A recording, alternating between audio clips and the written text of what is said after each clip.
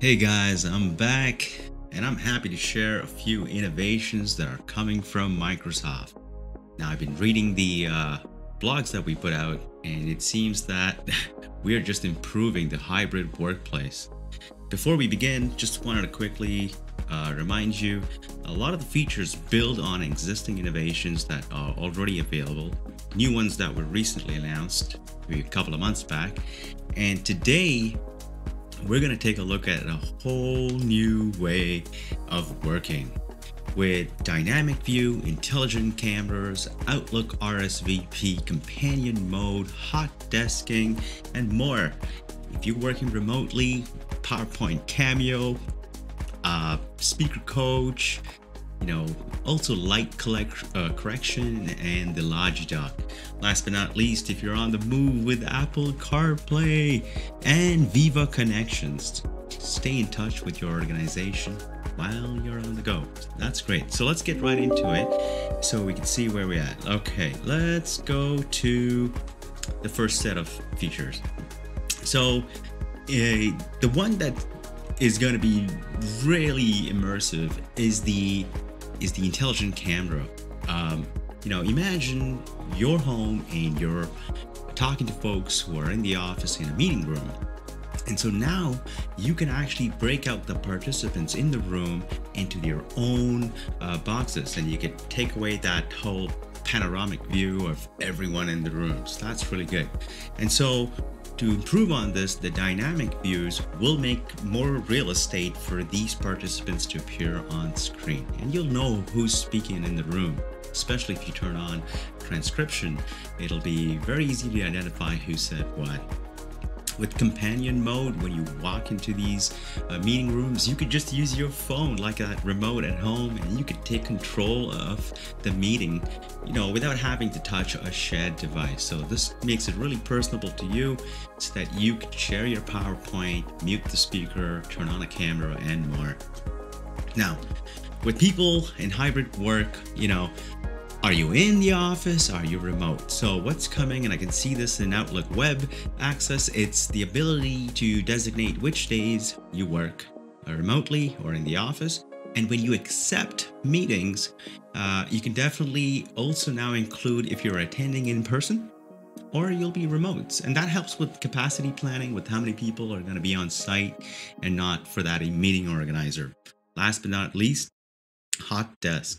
So with Hot Desk, it's the ability for you to just offload that audio video conferencing workload that runs on your primary device. So you can also back it up with like a reservation system. So you just walk to a desk. If it's fitted with this device, you'd be able to sign in with your own credentials, get access to your meetings, your chats, your team's channels, and more. Really cool innovation in that space. So really good features for hybrid work. I'll just move into more with these other ones that we just looked at earlier. So Cameo. So, I take a lot of effort to use OBS and make meetings immersive, but this makes it so much easier. Just imagine using PowerPoint, inserting your own camera in there, and controlling how that looks and feels, all while presenting in Teams with PowerPoint Live. You could appear strategically in slides of importance, and you could disappear in slides where they need to focus on the content. Really like this feature. So innovative, so cool, awesome. Now, if you talk fast like me sometimes, the speaker coach will really help you slow that down. Or if you're speaking too slow, it'll help you, maybe speed up a little bit. So that could give you that confidence when presenting remotely, right? And if you're in a poorly lit area and you need more lighting within the software, you'll be able to boost that brightness with light correction. So really cool feature to be seen well. Now, when it comes to home, trying to offload or trying to use or make use of headsets and mics, could be cumbersome. So for some, an all-in-one solution like the Logidock would be amazing. It's almost like a speaker puck, I would say, but more importantly, it has a dedicated Teams button on it. So it's really powerful, and it combines the speaker, the microphone in there as well. So really cool innovation from Logidock. All right, if you're on the go, CarPlay. So I've been playing with CarPlay a little bit, and the first thing I learned is I need to understand what commands I need to say. So it does use Siri. So you would have to, I don't want to say that too loud before she goes off here, but you would have to say, hey, Cortana, call my next meeting using Teams. So that's one command I know. It usually works 15 minutes before your meeting starts. Another way of saying that is, hey Cortana, Siri, call Sean using Teams. And you can actually say Sean and Tanner, so you could combine that with a group call. Really cool. Last but not least, my favorite, the connections.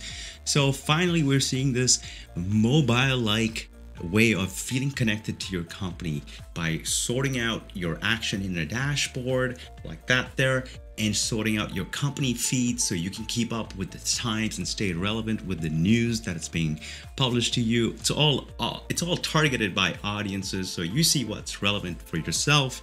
And last but not least, it has resources so you can quickly get those manuals or quickly get access to information you frequently use. Really love that. Makes it really exciting to feel connected to your company. Well, that's it for me. I hopefully summarized everything you saw here today. A lot of new innovations that help people, places, and improve processes along that way. So I can't wait to see these features land in your tenant. Thank you, Microsoft. This is awesome.